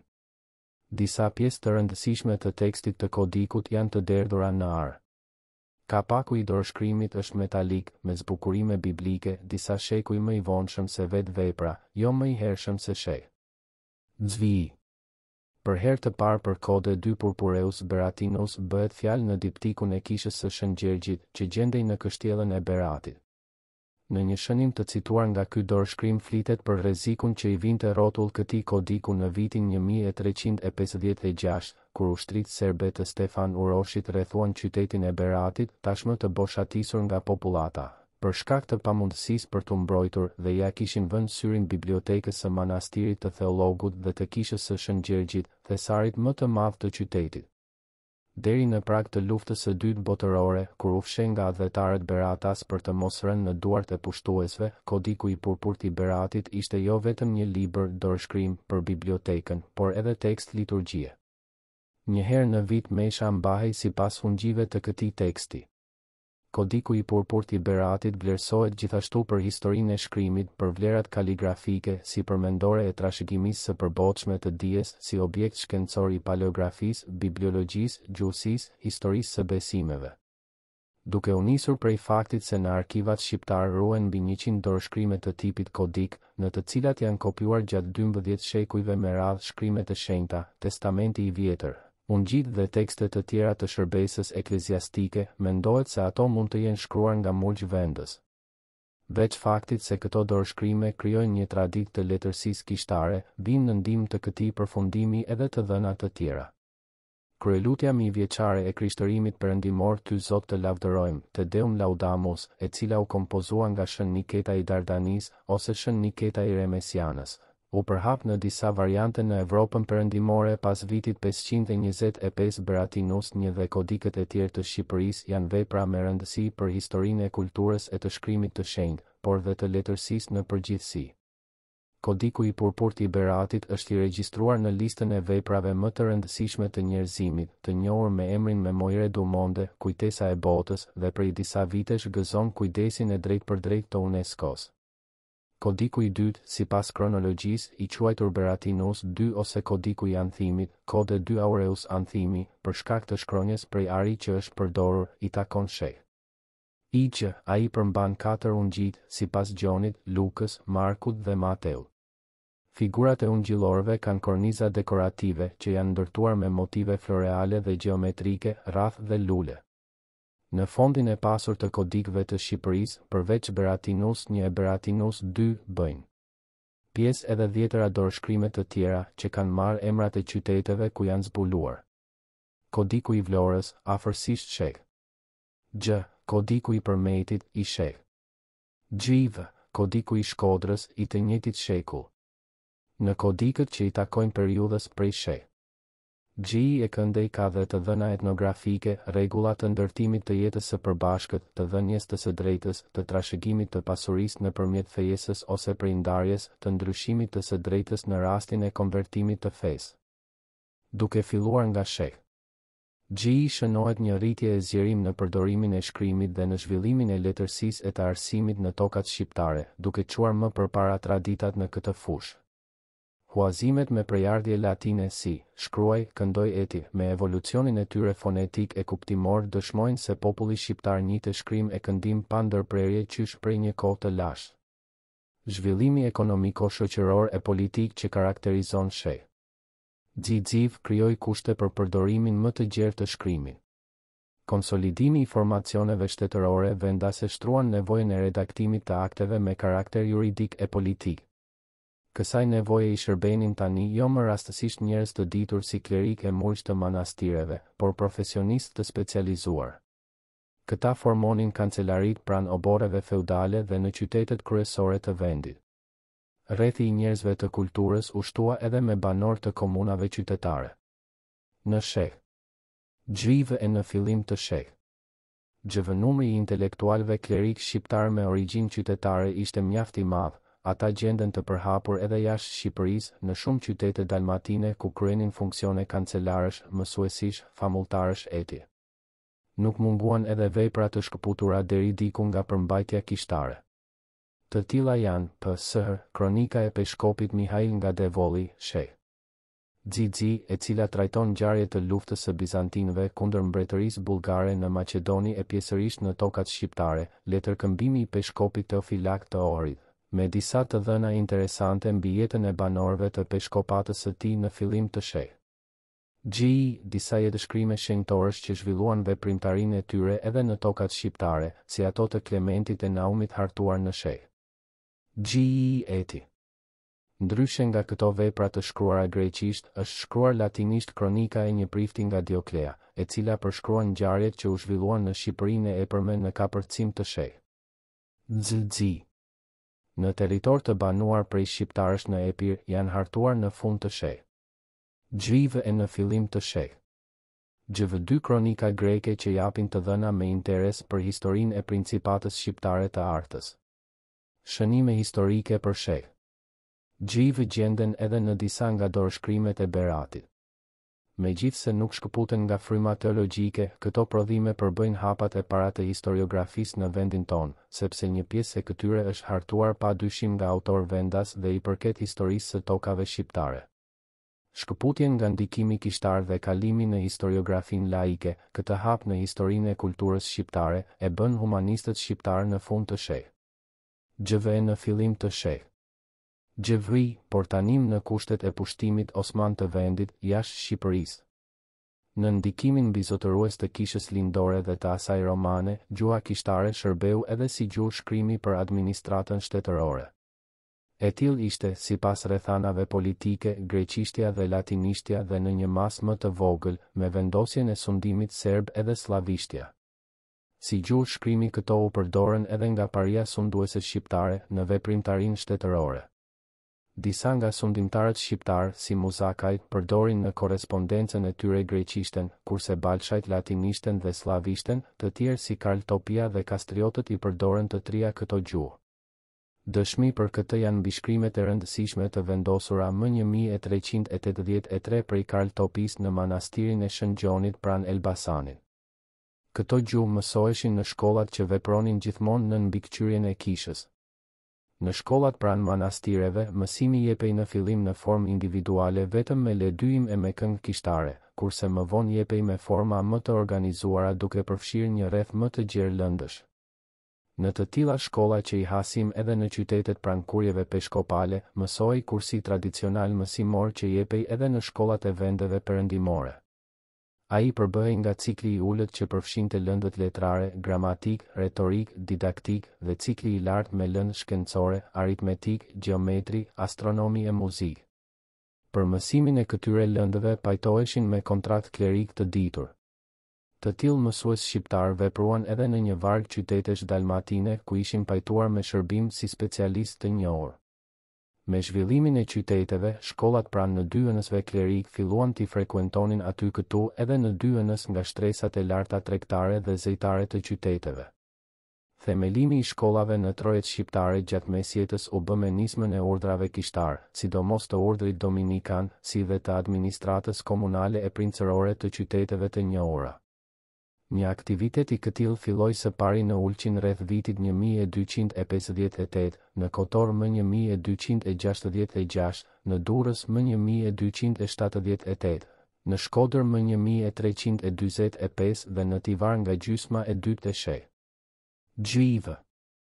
Gjua shqipe, si gjuhë e shkruar, në këtë kohë ende nuk ishte në gjendje t'i bënte ballë shkrimit greqisht, latinisht dhe slavisht, gjuhë kishtare me rëndësi, të cilat për më tepër kishin mbështetjen e institucioneve kishtare dhe të administratës shtetërore. Ajo shërbente si gjuhë e komunikimit të përditshëm si për shtresat popullore, ashtu dhe për fisnikërinë e klerin vendas. Kështu, në sheh. Shqipja përdorej në administratën e bashkësisë qytetare të Ulqinit, ku në mbledhje të Këshillit të Madh ajo ishte gjuha e shërbimit. Një ndryshim me rëndësi shumë të madhe për historinë e kulturës shqiptare shfaqet në gjysmën e parë të sheh. Kur dokumentohet për herë të parë se shqipja përdorej si gjuhë shkrimi. Ky hap i rëndësishëm lidhet me ngritjen e përgjithshme ekonomike shoqërore të vendit dhe veçanërisht të qyteteve. Me përdorimin e gjuhës shqipe si gjuhë shkrimi, viheshin bazat për zhvillimin e mëtejshëm të saj si gjuhë e kulturës dhe e letërsisë shqipe. Fillimet e letërsisë shqiptare. Dokumentet e para të shqipes së shkruar. Libri i parë shqip që njihet deri më sot është Meshari i Gjon Buzukut, i vitit 1555. Por ka të dhëna të drejtpërdrejta dhe të tërthorta që flasin se fillimet e shkrimit shqip e të letërsisë shqiptare duhet të jenë më të hershme se sheh. Gjëvi, vetë trajta e ngulitur e shkrimit dhe e gjuhës në veprën e Gjon Buzukut dëshmon se ajo duhet të ketë trashëguar një traditë para saj. Një dëshmi tjetër e tërthort vjen prej klerikut Frank Guglielmi i Adës 1270-1321, i cili shërbeu për shumë kohë 1324-1341, si kryepeshkop i Tivarit dhe e njohur nga afër jetën e banorëve të këtyre trojeve. Në një relacion me titull Directorium ad passagium faciendum ad terram sanstam, dërguar mbretit të Francës, Filipi V. Valua, në vitin 1332, Guglielmi ndër të tjera shkruan: sado që arbrit kanë gjuhë të ndryshme nga latinishtja, prapse prap, ata kanë në përdorim dhe në tërë librat e tyre shkronjën latine. Po ashtu marrin Barleci në veprën e tij Rrethimi i Shkodrës de Obsidione Skodrensi, botuar në Venedik më 1505, thotë se ka pasur në dorë kronika që flasin për rindërtimin e atij qyteti të shkruara, sipas tij, in vernacula lingua dmt, në gjuhën e vendit. Kurse historiani kalabrez Giacomo Marafioti njofton më 1601 se në Kalabri arbëreshët i kanë arbërisht shërbesat fetare dhe as latinisht, as greqisht. Kuptohet se këtë tradit ata duhet ta kenë marrë me vete nga Shqipëria, sepse nuk mund ta krijonin vetë aq shpejt në kushtet e mërgimit të tyre të rëndë. Deri më sot njihen vetëm 3 dokumente të shqipes së shkruar në sheh. Gjv ose diçka më herët. I pari dokument i shkruar në gjuhën shqipe është formula e pagëzimit dhe i takon vitit 1462. Është një formulë e shkurtër fetare e shkruar shqip, brenda një teksti latinisht, të hartuar prej kryepeshkopit të Durrësit, Pal Engjëllit, bashkëpunëtor i ngushtë i Skënderbeut. Në qarkoren që u dërgon vartësve të tij të klerit katolik, ai lejon që prindërit shqiptar, në rast nevoje, kur nuk mund t'i pagëzonin fëmijët në kishë, mund t'i pagëzonin vetë duke përdorur këtë formulë. Unë të pagesont premenit atit e të birit e të spertit senit. Unë të pagëzoj në emër të atit e të birit e të shpirtit shenjë. Kjo frazë është shkruar në alfabetin latin dhe në dialektin e veriut gegërisht.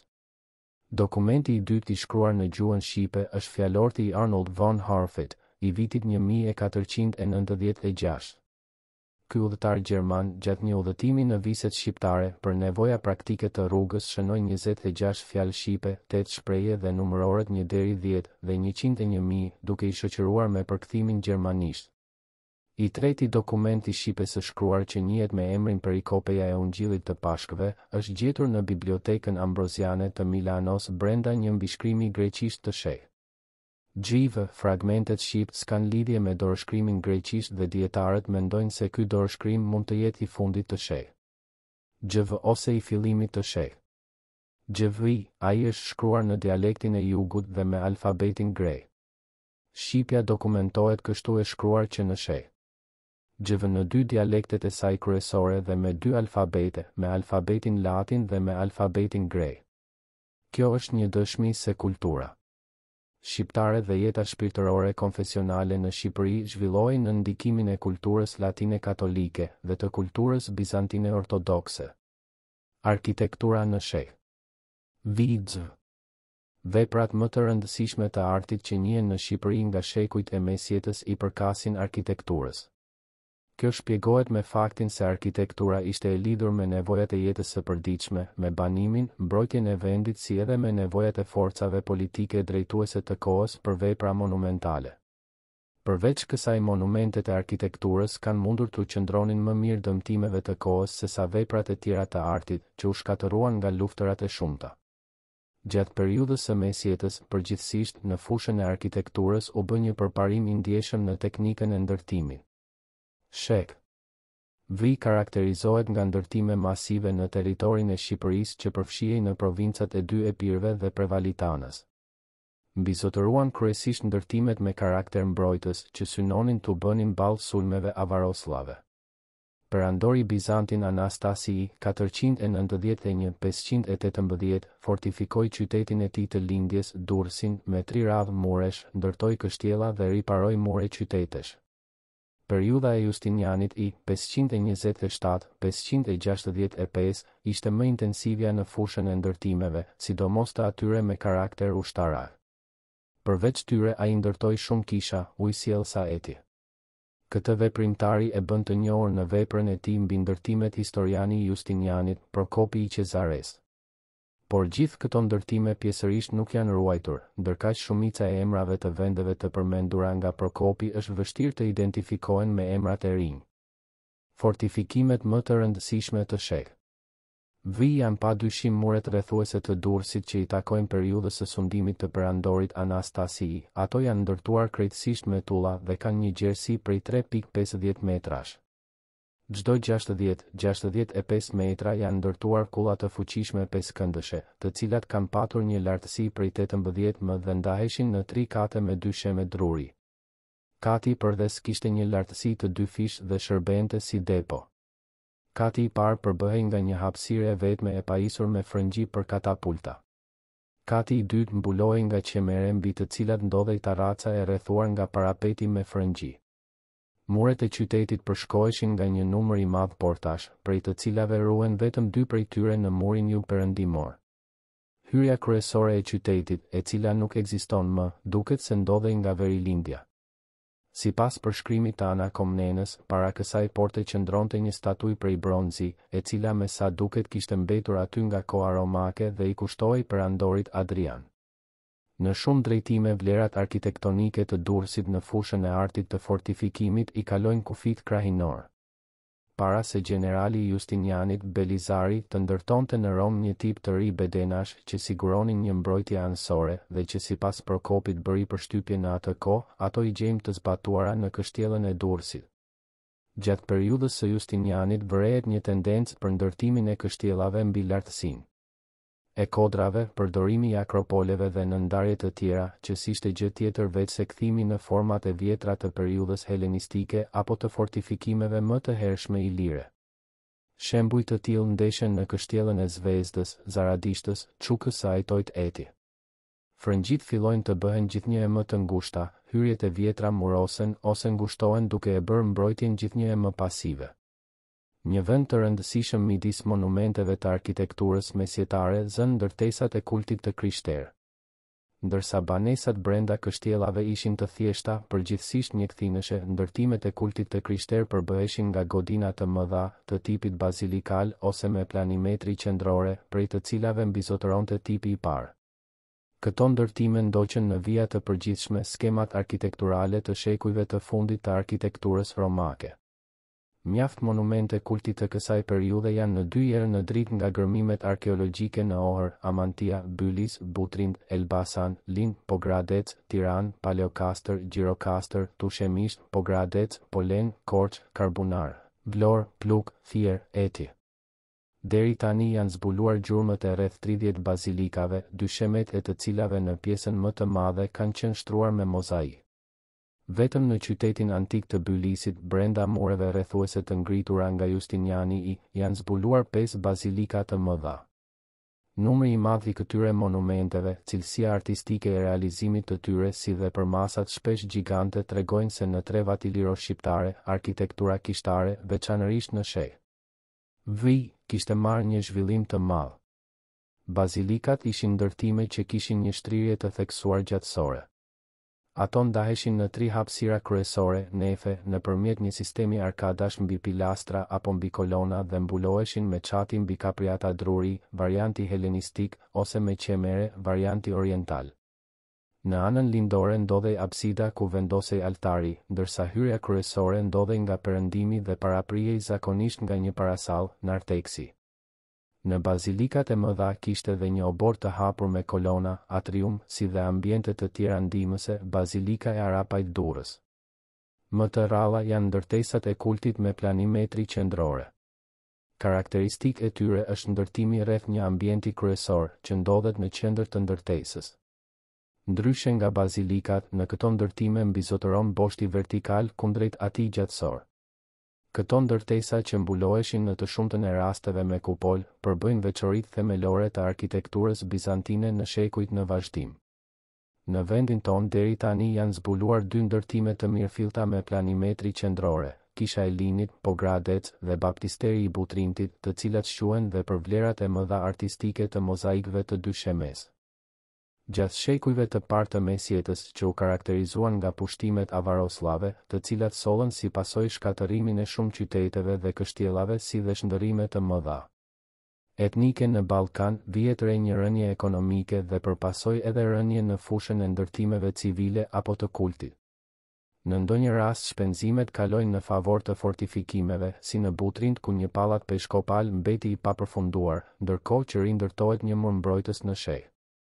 Gjurmë të tjera ndërtimesh mbrojtëse të mesjetës së hershme hetohen gjithashtu në kështjellën e Lezhës dhe të Pogradecit. Për 2 shekuj vazhduan të përdoren të njëjtat monumente kulti në zonat që i qëndruan pushtimeve slave. Riparimet apo rindërtimet janë realizuar me një teknikë të varfër që tregon për vështirësitë ekonomike të kohës. Bazilika e Madhe e Butrintit e ndërtuar në sheh. Rindërtohet në sheh. Gjithashtu në sheh. Vazhdon të përdoret Bazilika e Ballshit, ku mbreti Boris i Bullgarëve në vitin 865 kthehet në fenë e krishterë. Gjatë sheh. Vërehet në përgjithësi një rritje e nivelit të ndërtimeve. Kriza që u shkaktua nga inkursionet arabe në detin e Jonit dhe shfaqja e frankëve në kufit perëndimor rriti rolin e temës së Durrësit në fortifikimin e qyteteve bregdetare të Shqipërisë. Mure mbrojtëse të kësaj periudhe, të pajisura me kulla 3 këndëshe dhe kontraforta, hetohen në Kanin dhe Butrin. Në sheh. Fortifikuan gjithashtu një radhë qytetesh rreth Shkodrës, si Sarda, Shurdhahu, Drishti, Drivast dhe Deja. Në fushën e ndërtimeve të kultit vazhdimi i traditës bazilikale hetohet në kishën e Shënkollit në perëndi të Beratit, si dhe në bazilikën në Ndyhamin e Fatiut në Durrës. Arkitektura e kultit arrin kulmin me kishën e Shënmërisë në Labov të kryqit të Gjirokastrës e tipit kryq i brendashkruar me kupol. Kjo kishë e ndikuar nga arkitektura kryeqytetase quhet për ngritjen e saj vertikale, lartësia 17 m, për tamburin masiv mbi të cilin mbështetet kupola, si dhe për dekoracionin e pasur me tulla. Këto elemente si dhe konceptimi i hapësirës së brendshme krijojnë ndjenjën e madhështisë. Arkitektura kishtare bizantine gjatë shekujve në Shqipëri dallohet për shumëllojshmërinë e tipave arkitektonik duke filluar nga kishat njënefëshe, bazilikat, tipat në formë kryqi me kupol si dhe nga tipat të tjerë ndonjëherë unikal.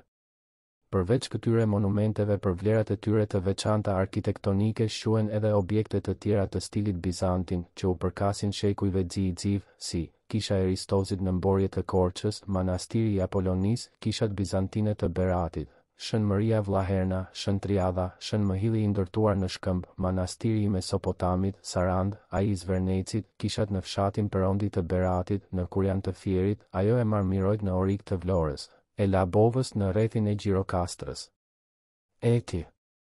Vlera të veçanta artistike paraqet kisha e manastirit të Pojanit, e ndërtuar në sheh. Nga perandori bizantin Androniku I. Shtyllat në oborin e saj përbëjnë element të huaj që nuk gjenden në asnjë ndërtesë tjetër të këtij stili dhe që janë dëshmi e stilit romanik të përhapur në viset veriore të Shqipërisë dhe në ato perëndimore të bregdetit ballkanik. Në Shqipërinë qendrore, por më tepër në atë të epërme lulëzoi në mesjet edhe arkitektura romaniko-gotike, kjo sepse krahinat veriore mbetën të lidhura më shumë me kishën perëndimore, ndërsa në Durrës dhe krahinat rreth tij vepronin të dyja kishat, por kishte përparësi kisha lindore. Në kushte të tilla përveç tipave arkitektonik të pastër kemi dhe ndikime të ndërsjellta të arkitekturës bizantine dhe asaj perëndimore. Ndikimet e arkitekturës perëndimore vërehen dhe në ato krahina ku për periudha të shkurtra erdhën sundimtar perëndimor. Shembujt më të shuar nga arkitektura romaniko-gotike datohen në sheh. Kishat e këtij tipi në Shqipërinë e epërme dhe qendrore karakterizohen nga planimetrit kryesisht njënefëshe me theksim të boshtit gjatësor perëndim lindje me apsida rrethore ose drejtkëndëshe, nga përdorimi i frantonive në anët më të ngushta, nga çatit mbi kapriata druri me radh mbi qemere cilindrike, si dhe nga prania e këmbanave. Prej tyre dalloheshin për trajtimin e tyre arkitektonik monumental dhe për kërkesat artistike, kisha e Shën Serdyhit dhe e Bakut pranë fshatit Qirq të rrethit të Shkodrës, kisha e Shën Mëris në Vaun e Dejës, kisha e Rubikut eti. Prej të cilave dy të parat ndërtuar në sheh. Gjii mbi bazën e ndërtimeve më të hershme, ndërsa e fundit në sheh. Gjii, pjesa më e madhe e këtyre kishave ka qenë zbukuruar me piktura murale. Elemente arkitektonike karakteristike romaniko-gotike ishin të përhapura prej bregdetit të Shqipërisë së epërme deri në Kosovë, ku kjo arkitektur pati një lullëzim të veçantë në ndërtimet e kultit në sheh. Gjivë, siç është kisha e manastirit të Deçanit pranë Pejës. Banesat mesjetare i njohim më tepër nga të dhënat burimore. Ato ndërtoheshin me gur, dru apo të ndërthurura. Çatit mbuloheshin me furde ose me kash. Tjegullat përdoreshin në godinat e kultit dhe në ato të shtresave të pasura. Banesat e shurdhahut, sarda, të datuara në sheh. Gjij janë përgjithsisht dykthynëshe, si dhe të tilla me një ambient qendror midis tyre. Shtrimi i dyshemeve me pllaka guri tregon se ato duhet të kenë qenë njëkatëshe. Gjatë shekujve xiv morën gjithashtu një zhvillim të dukshëm ndërtimet mbrojtëse, zgjerohen dhe rindërtohen muret e qyteteve dhe në disa raste rrethohen me mure edhe lagjet e jashtme, varoshet. Në këtë veprimtari u dalluan despotët e Epirit dhe më vonë fisnikët shqiptar, si Topjajt, Balshajt, Muzakajt eti. Kështu Topjajve me qendër në Krujë dhe Pertel u atribuohet nga Barleci ndërtimi i kështjellës së Petrelës, ndërsa Balshajve kështjella e Shkodrës. Rreth mesit të sheh. Gjivë Karl Topja rindërton kështjellën e Krujës, ndërsa në vitin 1389 Muzakët ndërtuan kullën e Pirgut në derdhje të Semanit. Monumentet kryesore të arkitekturës civile në Shqipëri janë kështjellat. Tipa më interesant paraqesin kështjellat e Beratit, Shkodrës, Lezhës, Shurdhahut, Krujës, Rodonit, Petrelës, Kaninës eti. Për një pjesë të mirë ato janë ndërtuar mbi themelet e kohës antike të herët ose të vonët, por janë rindërtuar gjatë shekujve të mesjetës. Kështjellat kryesore të vendit në gjendjen e tyre të sotme në themel u përkasin sheh. Xiz. Mjaft kështjella dhe qytete të fortifikuara të vendit ton ruajnë edhe sot tiparet arkitektonike të sheh.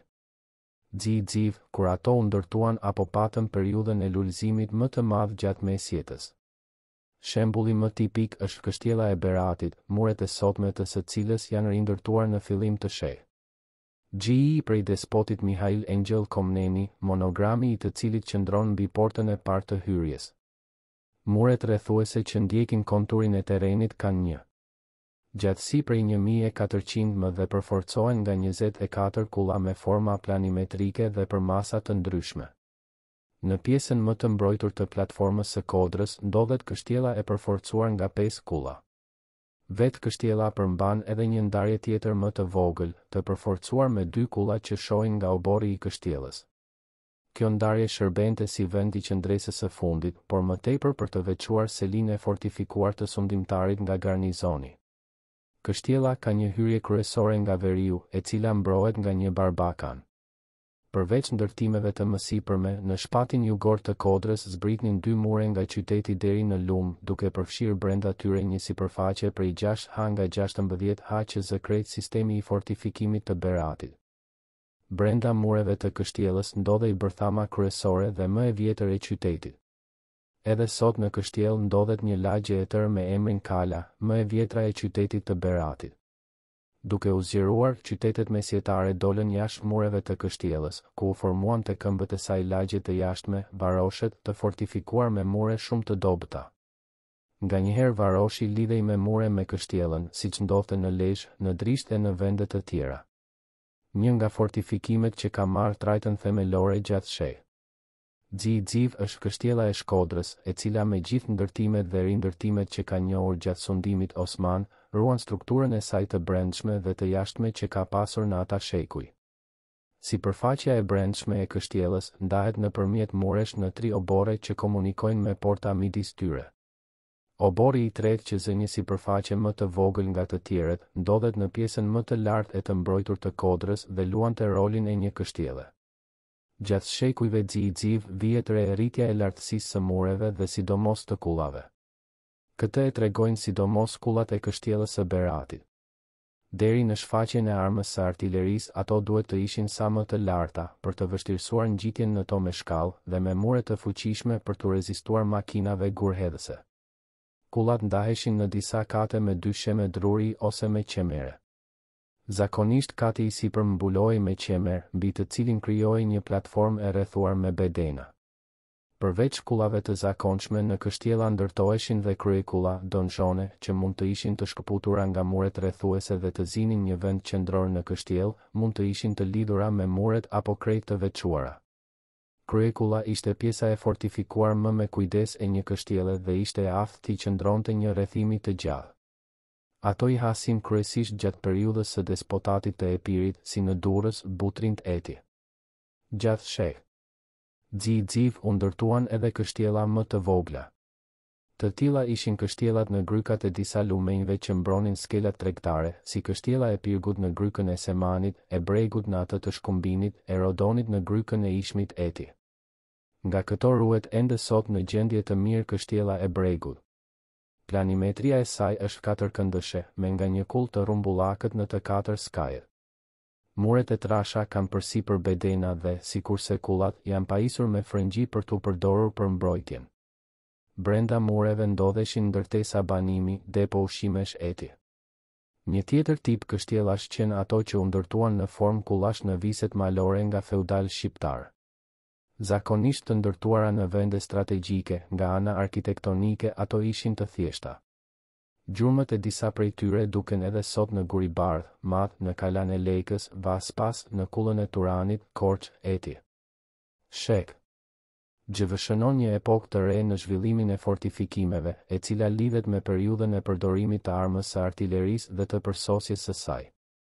Në territorin e Shqipërisë fillojnë të gjejnë zbatim parimet moderne të fortifikimit, siç janë kullat për artilleri që u quajtën rondelo, të ulta dhe me mure të fuqishme, të barabarta me lartësinë e kullave, hendeqet e fortifikuara eti.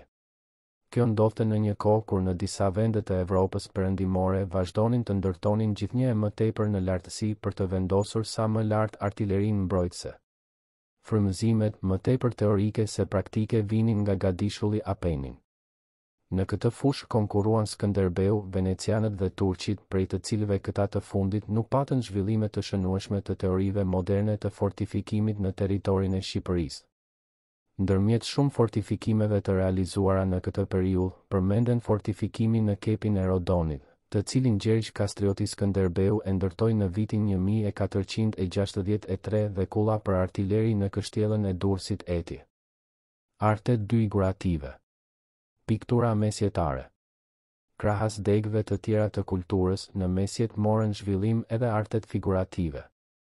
Skulptura si gjini kryesore e arteve figurative, ashtu si në vendet e tjera të Europës juglindore edhe në tokat shqiptare, pati një zhvillim të kufizuar, qoftë për numrin, qoftë për vendin që zinin prodhimet e saj.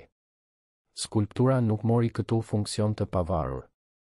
Ajo i shërbeu si element dekorativ arkitekturës, në formë elementesh zbukuruese të lidhura me ballina ndërtesash, me porta e dritare, shtylla e gur varresh.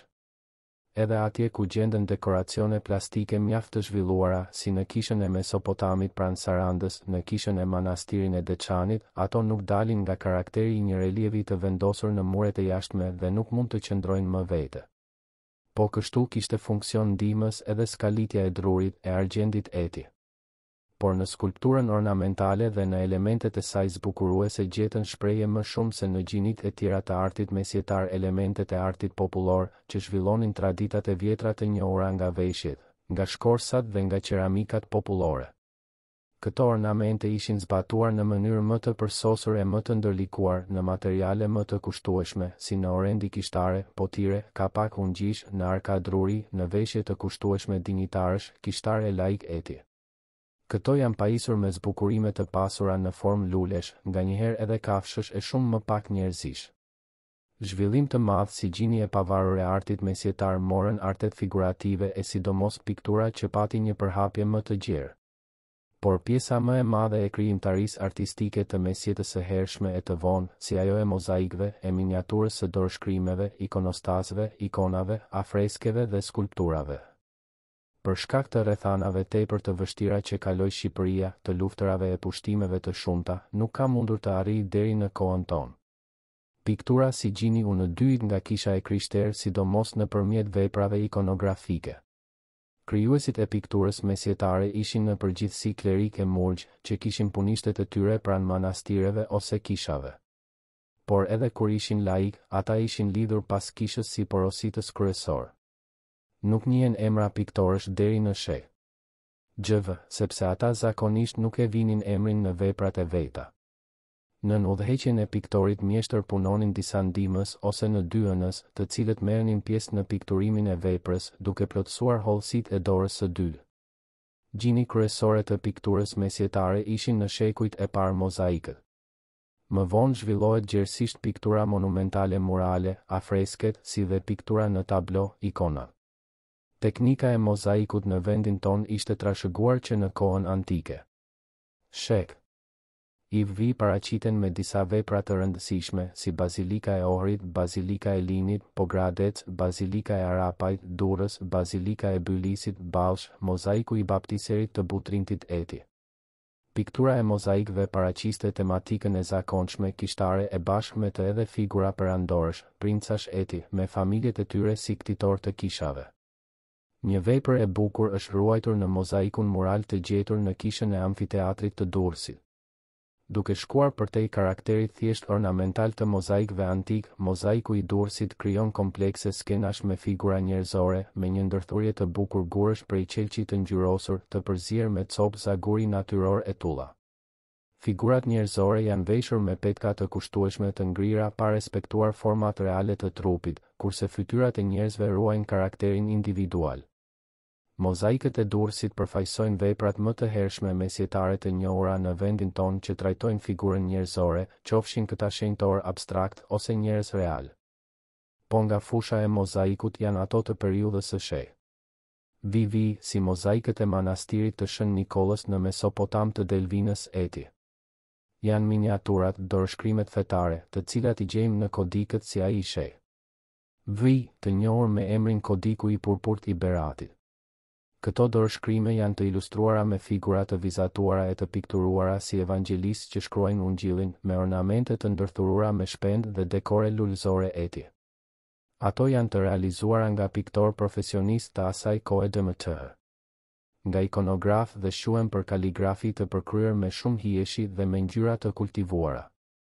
Miniatura e dorëshkrimeve mesjetare shihet më e përpunuar nga fundi i SHQIPØRI ose në fillim të SHQIPØRI me miniaturën e kodikëve të Vlorës, ku bie në sy një sintetizim i elementeve të stilit bizantin që sapo kishte arritur formimin e tij të plot me ato të traditës së artit antik. Po në këtë kohë zhvillohen gjini të tjera në artet figurative me pikturën në teknikën e afreskut. Në shpellën eremite të Bllashtojës si dhe në atë të liçenit të Prespës, të cilat ndodhen larg qendrave të banuara, por në vende shumë të bukura, gjenden piktura murale në teknikën e afreskut dhe që kanë interes për originalitetin ikonografik me paraqitjen e shumë skenave të pazakonshme për Bizantin dhe me një stil të lartë e të pastër Bizantin. Po kështu në këto shpella janë gjetur ikona me vlerë që i takojnë po këtij shekulli, si ajo e Shën Mëris me Krishtin dhe dyert e bukura të Bllashtojës, Prespë Korç, ku skena e ungjillëzimit është e realizuar vetëm me paraqitjen e figurës së Gabrielit përballë Shën Mëris duke mënjanuar çdo gjë përreth. Një fragment afresku që i përket SHQIPØRI, në të cilin paraqitet martiri Eufemi, të hasur shumë rrallë në ikonografinë tonë, ruhet mbi një shkëmb të fshatit Kallmet pranë Leshës. Realizimi i miniaturës së nivelit të lartë në Shqipëri përkon në kohë edhe me zhvillimin e pikturës monumentale të SHQIPØRI, si të Rubikut dhe me atë të Shën Marisë së Cerkës, Leskovik, si dhe me afresket e kishës së Marmirojt në Orikum të Vlorës. Piktura murale u zhvillua në lidhje të ngushtë me destinacionin e saj si pjesë përbërëse e monumenteve arkitektonike. Fillimet e saj hetohen qysh nga SHQIPØRI.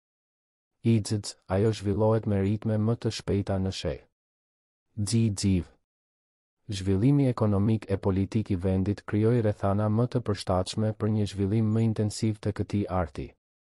Duke u larguar nga tiparet universale karakteristike për stilin bizantin në përgjithësi, tani fillojnë të krijohen veçori dalluese me ngjyrë vendase. Ndër veprat e shumta të krijuara nga gjysma e dytë e SHQIPëRI.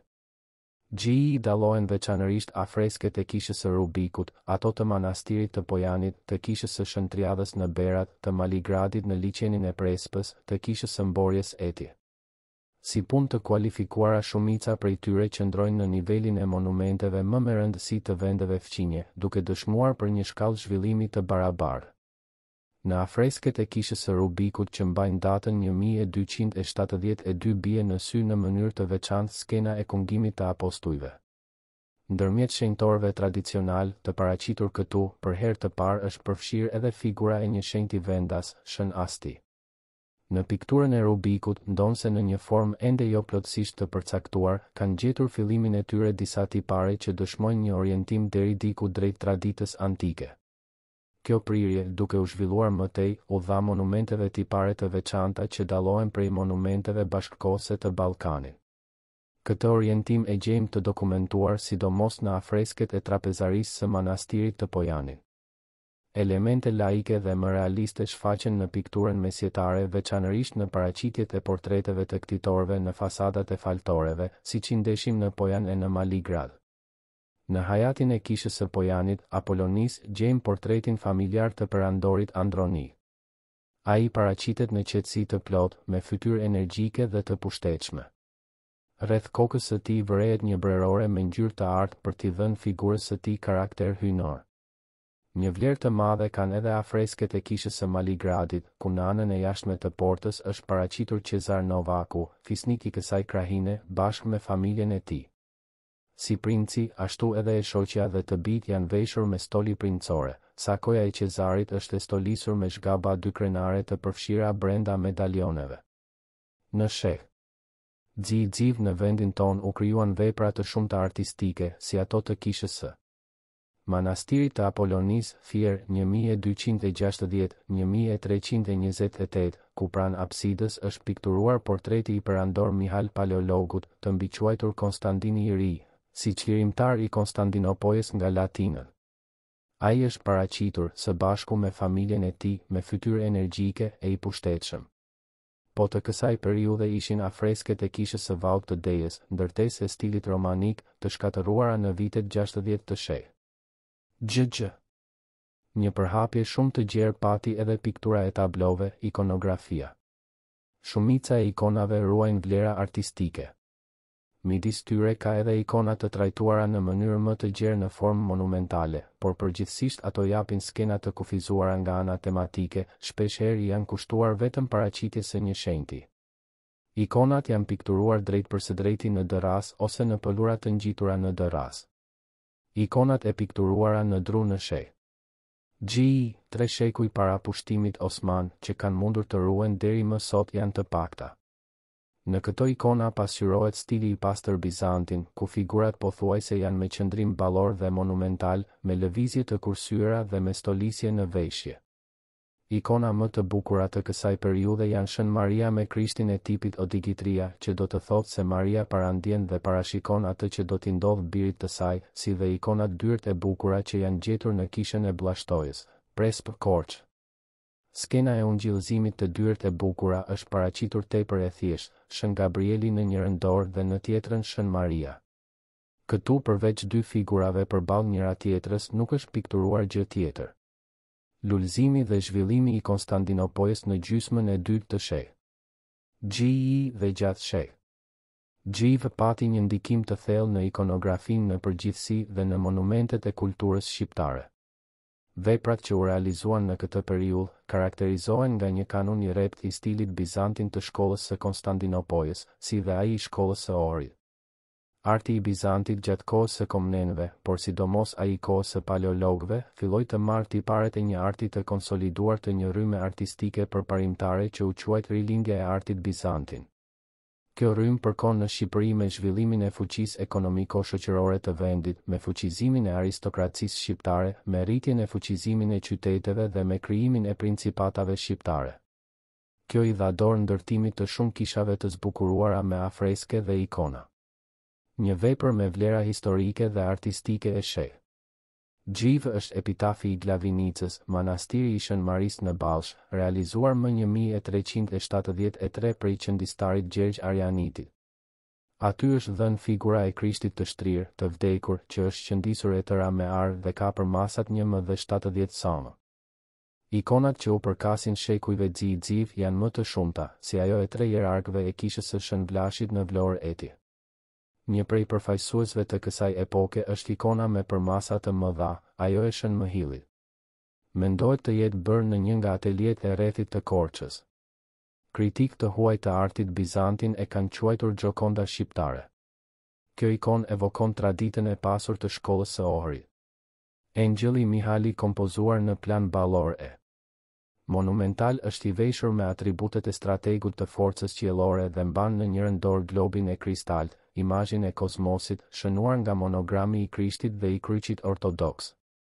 Pikturimi i kësaj ikone lidhet dhe ngjason shumë me afresket e kishës së Shën Maris, Ristozi, në fshatin Mborje të Korçës, pikturuar më 1390 nga piktor anonim, si dhe me afresket e kishës së Shën Maris në shpellën e liçenit të Prespës, pikturuar më 1369. Mundet që një atelje e shuar të ketë pikturuar shumë ikona dhe afreske në këto zona të Shqipërisë juglindore, si dhe në Maqedoni, Serbi dhe në Greqinë e Veriut. Veprat e kësaj periudhe, duke përfshirë dhe ato të kishës së Trapezarisë, Apoloni, si dhe ato të Shën Triadhës në kështjellën e Beratit, dëshmojnë për konsolidimin e një arti në këto zona, i cili do të luajë një rol të rëndësishëm për piktorët e sheh. GV. Kultura e Bizantit që burim kryesor për artin e krejt botës së krishterë të lindjes. Por krahas ndikimit të tij, gjendet kudo edhe kultura vendase ku artistët e ndërthurën mirë artin bizantin me atë lokal.